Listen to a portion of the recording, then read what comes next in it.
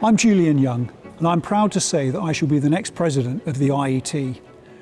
I recently retired from the Royal Air Force, the RAF, earlier this year and served for more than 40 years and reached the rank of Air Marshal. I'm especially proud to have been the RAF's Chief Engineer for my last 4.5 years of service. The RAF, like all industries, is having to work hard to recruit enough engineers and technicians. The need to engineer a better world with our sustainability realities and the digital revolution add to this challenge. Being an engineer officer on an RAF frontline squadron means that you are one of a small cadre of 3 or so engineers to support the aircraft. You clearly cannot do this on your own.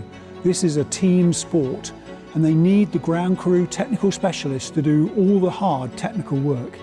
Indeed, since my first tour in 1985, when 125 technicians called me boss, I have respected the privilege and ultimate responsibility of being a team leader. So there are many more technicians than engineer officers in the military, and this is why I am a fan of the technician, who are well trained, highly skilled, and the most amazing group of can-do women and men that you could ever want to work alongside. They truly provide the technical backbone of the RAF's fighting force. Part of our future and an opportunity should be to encourage technicians to become professionally registered and join our numbers in the IET. So please join me for my President's Address on the 14th of October, where we will discuss this and more. I'll see you there.